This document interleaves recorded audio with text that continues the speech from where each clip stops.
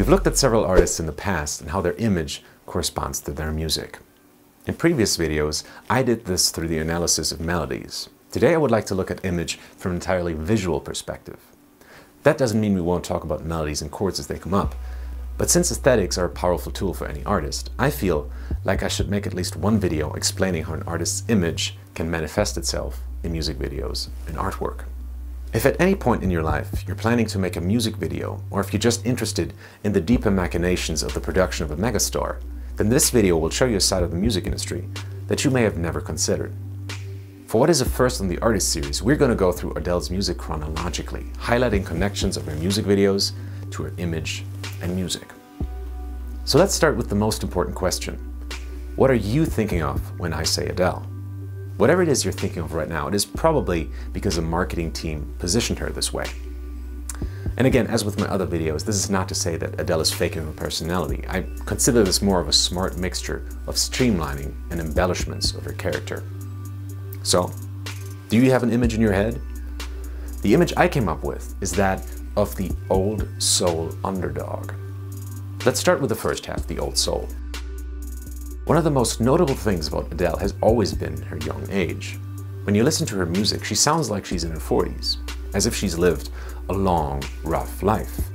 This difference in perceived and actual age has been underlined time and time again by the team. How about the titles of the albums? 19, 21, 25? To me, this is not just reminding us of how young she is. It's almost like saying, this is a reborn star of yesteryear. There is a sense of instant classic, of old-fashioned powerhouse diva. Adele seems like one of the great operatic gala singers of last decade. This is reinforced by a number of details like the classic eyeliner and fake lashes, or the voluminous, often pinned-up hair. You can also sense the old-fashioned flair in the artwork of her albums, which are mostly black and white, or sepia. For the lighting, one single hard light source is used, as opposed to the 2- or 3-point soft lighting setup used by most pop stars. This makes a big difference because it means that one side of Adele's face is always in the dark, which gives the pictures a classic film noir kind of look. This, by the way, is revisited in Adele's logo, which casts shadows in exactly the same way. But of course, you can hear the old soul in the music and lyrics as well, starting with the fact that the arrangements use real instruments, typically piano, guitar, live drums, bass, and strings.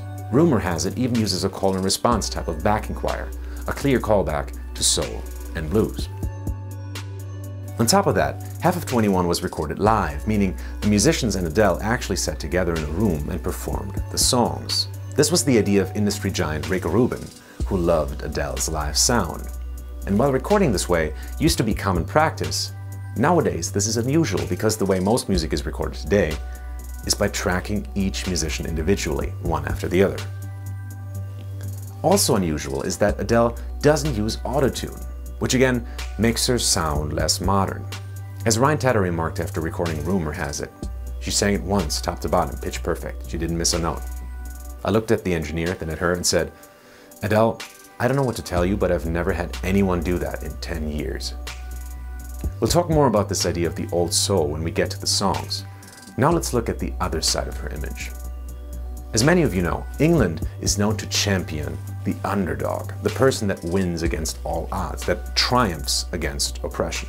Think Ricky Gervais, a typical down-to-earth working man who became a megastar in his 40s after creating the hit TV series The Office. Adele has a lot in common with Ricky. She's British, she's from the working class, a fact that is often underlined by the outfits of her musicians on stage. Look at the caretaker outfit. See? They all wear them. Oh, you've gone bright red. Go on then. Then, she's overweight and no classic beauty. She's brutally honest and curses like a sailor. And as we discussed, she feels old. All things that don't belong in a world of the rich and beautiful. There's another person that this description reminds me of, also British, also well-loved. What about Bridget Jones? Am I the only one who sees this and thinks of this?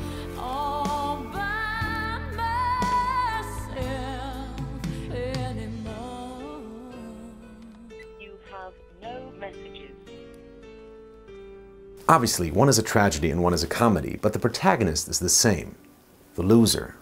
the left behind. So now that we have a good idea of how Adele portrays herself publicly, let's go through each and every one of her music videos and look for how she brings those points across, starting with her very first release from 2007, Hometown Glory. And look at it. If I hadn't told you this was her first video, would you have assumed it? Visually, her image is all there. The makeup, the hair, it's all pretty close to 2015's Hello.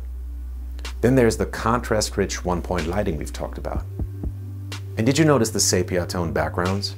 It's all there in her very first video. On top of that, we're hearing a ballad, piano and strings.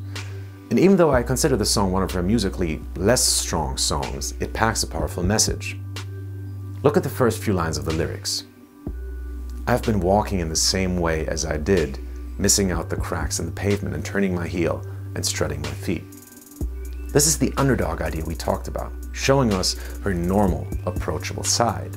And almost magically, she doesn't hesitate to show us the other half of her image in the next 4 lines. Is there anything I can do for you, dear? Is there anyone I could call? No, and thank you, please, madame. I ain't lost, just wondering. By talking about her childhood as if it was a long time ago, she reminds us of her ripe inner age. And as we're gonna see, Adele does this quite a lot. Further on, the lyrics go, shows that we ain't gonna stand shit, shows that we are united. Thereby, again saying, I'm one of you. I'm just a regular person. I'm not special. I'm no star. Which feeds back into her underdog idea, of course. Her second video for Chasing Pavements goes in a similar direction. Again, sepia tones dominate and shadows play a major part in the lighting. Something rather unusual for a video shot at daytime. Musically, I consider this Adele at her best. It's another power ballad, but this time we're hearing more instruments, most important of which, the very laid-back drum groove. If you write for drums yourself, I consider this a must-hear, as the drums lay out the story of the song perfectly. Listen to this transition from chorus to second verse and see how the drums help bring the energy back down, what I call negative tension. Should I give up or should I just keep chasing pavements, even if it leads nowhere? Looking at the harmonic-melodic relationship, Adele does something really interesting here. In her first verse, she hits some really interesting notes with her melody.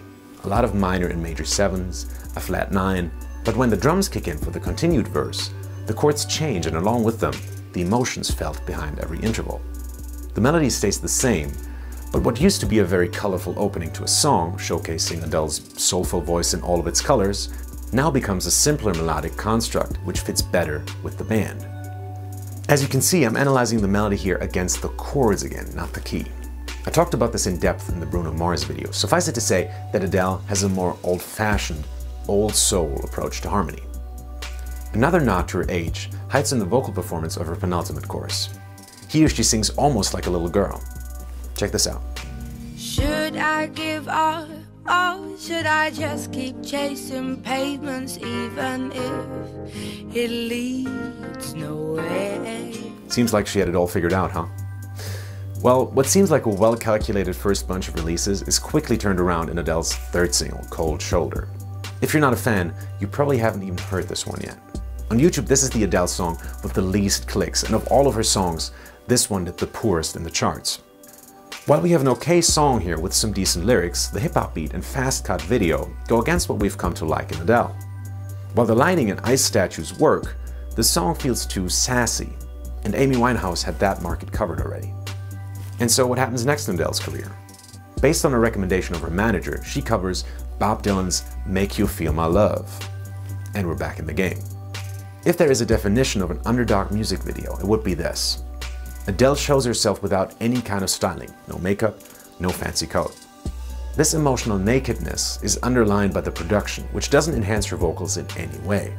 As far as I can tell, there is no production, very little EQing, no reverb, no delays. It's pretty much just her. So that's all the songs from 19. It takes Adele 2 years to release Rolling in the Deep, with its hammering piano parts and soul backing vocals. Lyrically, this is not too far off what we have come to expect from her. But the music video shows us Adele in a new light, that of a powerful blues/soul singer with an attitude. Like in many of her videos, she's sitting down, facing away from the camera, which creates a sense of being walled off, of a person that lives inside their own head. We saw this before in Hometown Glory, Chasing Pavements, and Make You Feel My Love.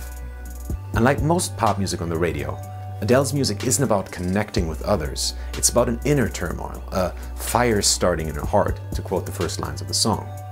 When we don't see Adele, we see metaphoric images of her inner struggles. While other artists often feature actors in their music videos to tell a story and show how their music applies to everyone's life, Adele's videos almost exclusively feature her. We're supposed to feel with her, not like her. After Rolling in the Deep, we finally get Someone Like You. Many, myself included, see this as Adele's greatest piece of writing to date. Against the label's protest, she didn't record it with a full band and chose to go with just a piano. The only other element used are some backing vocals in the bridge. Also, for the first time we see black and white in the music video, along with the characteristic trench coat symbolizing shelter, and again, her absent look. The next couple of songs don't get a music video, and except for Skyfall, we don't hear from Adele until her release of 25 some years later. With the help of industry giants like Max Martin, Ryan Tedder, the Smeezingtons, Mark Ronson and Shellback, 25 breaks sales records all over the globe. After titling 21 her breakup album, Adele refers to 25 as her makeup album, which is symbolized by her looking straight into the camera on the album cover.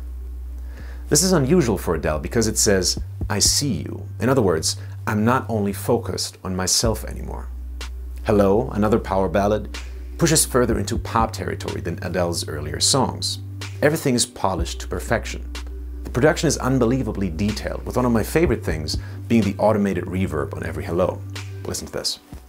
But I ain't done much healing. Hello, can you hear? The drums play an important role here again, although unlike Chasing Pavements, here the production takes care of the storytelling by the use of a filter. Compare this in the second chorus. So hello from the other side. To this in the last chorus. Can you hear how the snare sounds a little brighter? This is one of the many techniques I lay out in the Addiction Formula. And sorry for being a commercial here again, but that's what ultimately pays for these videos. So if you're interested in how to tell your song's story the modern way, this is where it's at. The music video to Hello is interesting as well. While it's playing it safe in terms of coloring and style, there's a couple of things out of the ordinary here. First, there's a very long intro of over a minute without any music whatsoever. This manages two things. It builds anticipation and calms us down, which is important to truly enjoy a ballad. While this probably wouldn't work for a lesser-known artist, here this marks the beginning of something new after a long period of silence, the time since her last album. In the first close-up of the video, something atypical happens as well. When Adele opens her eyes, she's looking right at us, the symbolism of which we've already discussed. In terms of lighting, the shadows are less harsh, which might just be because it looks better, but knowing that lighting professionals were at work here, it might just symbolize Adele's new understanding that not everything's black and white in this world, and that there are gray areas, that if a relationship fails, both parties are responsible. Lyrically, like the rest of the album, Hello strikes an apologetic tone. The chorus peaks on the line, "I'm sorry for everything that I've done." But we also see the old soul make a revival when she speaks of "after all these years" or "when we were younger." But Adele is no underdog anymore, as she realizes herself in the line, "I've forgotten how it felt before the world fell at our feet." Things have changed. Adele is all grown up, she's a megastar and married with a kid. In Send My Love, she says, "We gotta let go of all of our ghosts. We both know we ain't kids no more."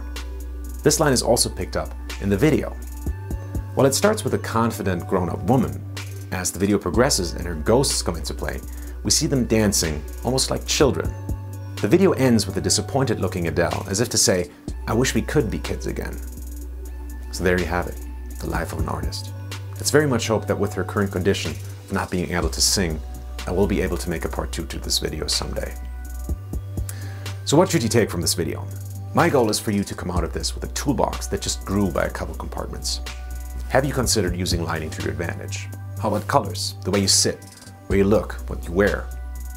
All of these help us form an image of you, the artist.